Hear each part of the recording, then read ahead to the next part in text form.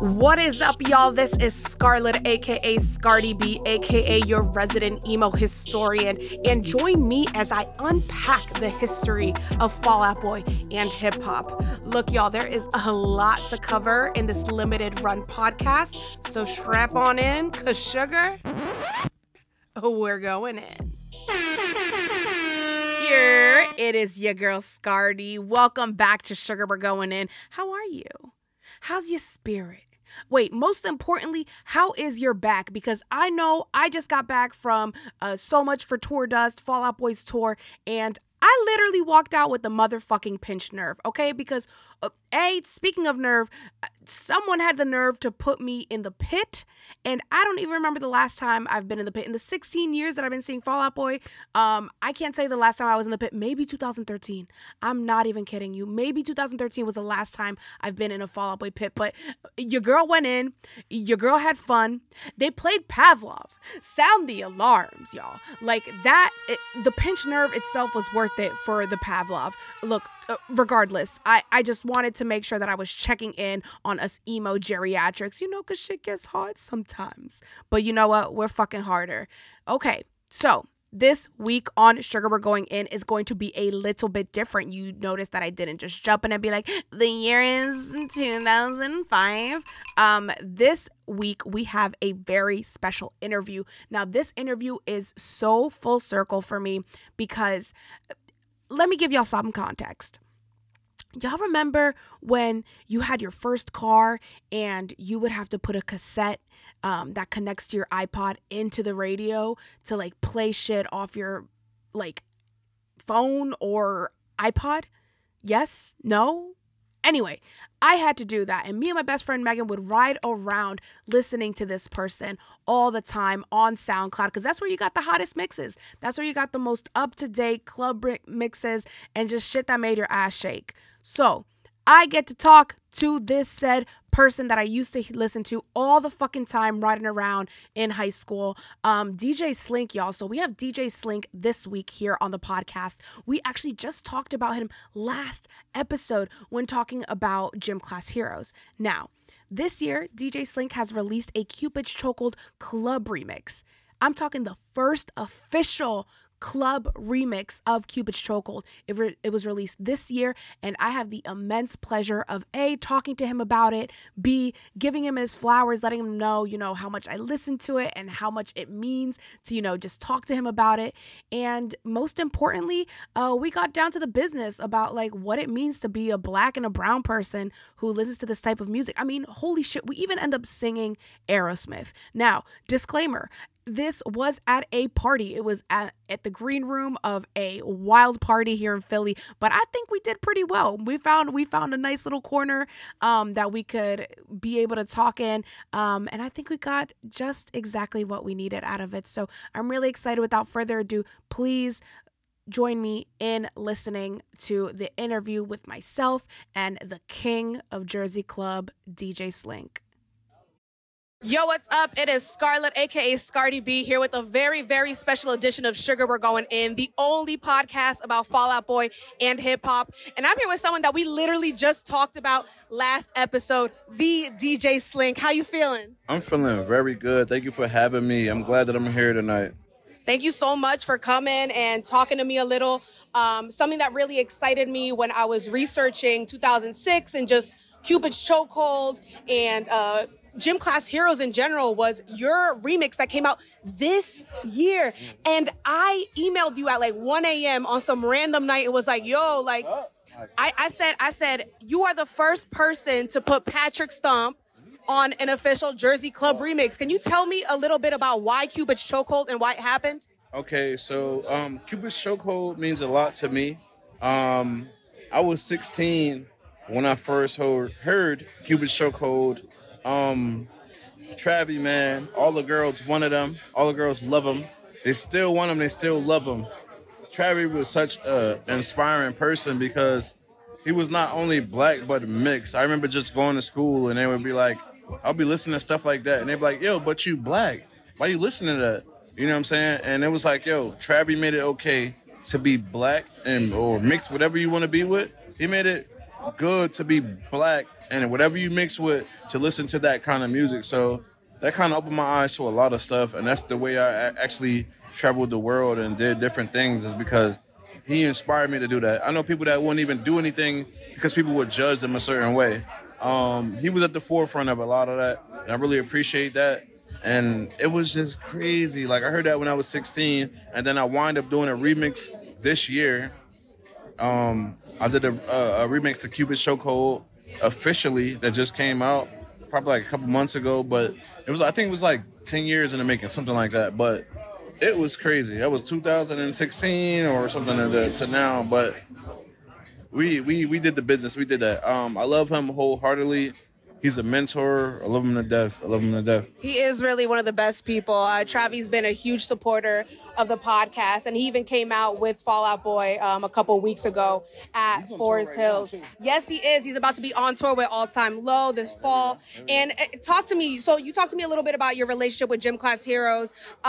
And how'd you meet Travie? How'd you get in contact after, this inspired you so much? Okay, so I met Travie through my now manager, Johnny Maroney, at Mood Swing Management. I used to be a booking agency as well, but they've always had a great contact. Johnny Maroney comes from people like Swayze and Tyga, and, people like that. You don't know about the Corona and Lime. You weren't there. That's one of the first records that I remixed. Put the lime in it. That's one of the first songs that I remixed. So it actually kind of comes full circle. And when things come full circle, I really just appreciate it so much more. But me and Travie have like a deeper relationship than any industry situation. We talk, we figure things out. I got so much love for him. 100%. And talk to me, what is the art form to a good remix? Because we've got Patrick Stump on the hook, and the hook is so important to the remix and the percussion and what you're remixing. Tell me what stays, what goes, what is the art of the remix? Okay, so now we're talking about what's important, what stays, and what goes. So we got to think about, how do we identify a song when we hear it? A perfect Jersey Club remix is like you keeping that thing that people know. You're not changing it up too much. Don't chop it up too much. Don't do nothing too crazy.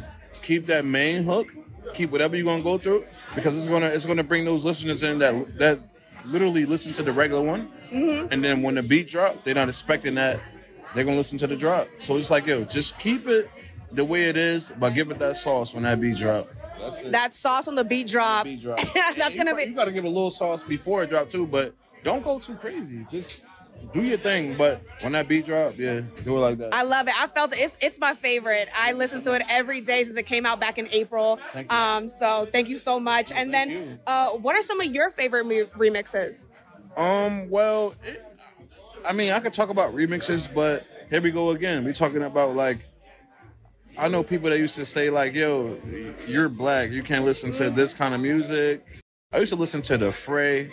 I used to listen to Gym Class Heroes. I even made a remix to How to Save a Life in 2000, and I want to say 6 or 16, so one of them. But I made a remix to everything. I just like remixing things myself. Everything I remix is lit. It's up. You heard it here first. Stop playing. You feel me? What are some other bands that inspire you? Because Fall Out Boy is my favorite band. I've been a fan for 18 years. I've been seeing them live for 16 years now. Talk to me about your favorite bands. My favorite bands, okay, Gym Class Heroes. I don't know if The Fray is a band, but if they are, I fuck with The Fray. Yeah. They saved lives. They do. But I do mess with Aerosmith. Oh yeah. I just literally did a remix to. All right. So it's the first song I ever cried off of. It was the movie Armageddon.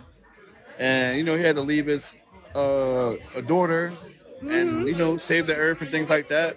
And that shit came on don't wanna close my eyes. Something made me cry. I was I just started busting down tearing. And mind you, I was had to be 8 or 9 years old. I don't know. But I just recently did a remix of that. And I killed it. Maybe it'll be out soon. I'll give it to her. I just got to tune in, and I got to get it from her. I'm not putting it out. I need the permission because they be clearing me out. I'm gonna give it to you. Say, you heard it here. I have the exclusive Aerosmith remix. We gonna cry together about it. We gonna cry. I don't wanna fall asleep cause I miss you, baby. And I don't wanna miss a thing. Damn. Wow, the fucking exclusive right here. Yo, I might cry a little right now. I might make it official. This is the most emo interview I've ever done, just off of that, John. I mean, but I'm saying, like, if somebody was to look at me, they would think, like, oh, he like rap music. You can't judge a book by its cover. Look at me, front of Fall Out Boy shows the fucking... I don't know, I'm just saying that, like, when somebody look at somebody, they're gonna say, oh, he like rap music. He like Lil Wayne. He like, no, and we don't. do and. We do and some, you know what I'm saying? So absolutely. Just pay attention for real. Like, ask somebody what they really like going on besides the, you know. And what's the gateway from emo to EDM? Like, if someone was trying to get into, like, club music and they like rock, like, where should they start? Do your homework. Start from the bottom. Do your fucking homework. Do your homework. That's it. Say less. And then talk to me. What is your favorite Fall Out Boy song and or album? I mean, I don't have a favorite Fall Out Boy song or album. I'm sorry. I don't have a favorite Fall Out Boy song or album.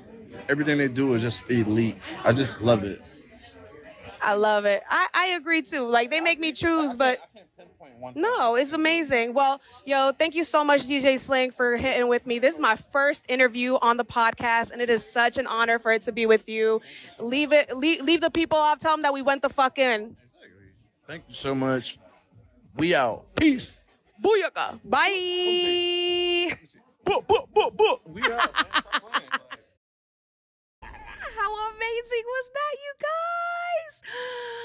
Y'all, I'm so incredibly inspired by that conversation. I literally feel filled to my gills with gratitude, really, because that specific part of the conversation, I'm sure y'all felt it too, the word and, right? We like rap and we like rock and I really loved what he said really eloquently, which is pay attention. Pay attention to the people around you and stop assuming. What's that Kendrick line?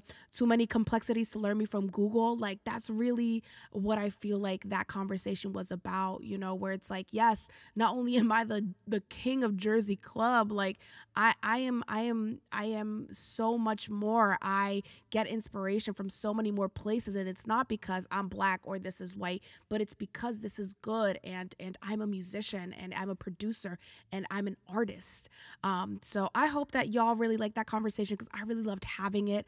I mean, again, I remember riding around listening to his music in high school, so it was very full circle to be able to sit down with this amazing gentleman of a person, an incredible artist who literally had 2 other shows to go to that same night. But those 10 minutes that we spent together, I will literally never forget it. But without further ado, I want you to listen to the club mix of Cupid's Chokehold. So you know the drill. Shake that ass, share the podcast, write a review, drop your social security number, name your kid after. No, I'm kidding, you know.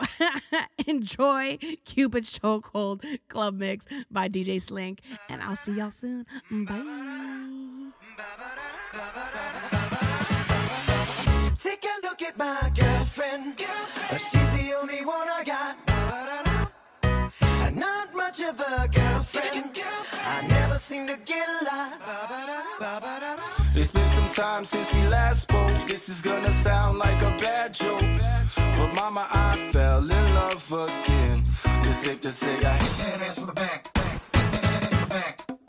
And I know it sounds so old, but Cupid got me in a chokehold. And I'm afraid I might give in. Towels on the mat, my white flag is waving. I mean, she even cooks me pancakes and Alka-Seltzer when my tummy aches. If that ain't love, then I don't know what love is. We even got a secret handshake, and she loves the music DJ Sliink makes. I know I'm young, but if I had to choose her or the sun, I'd be that ass from the back.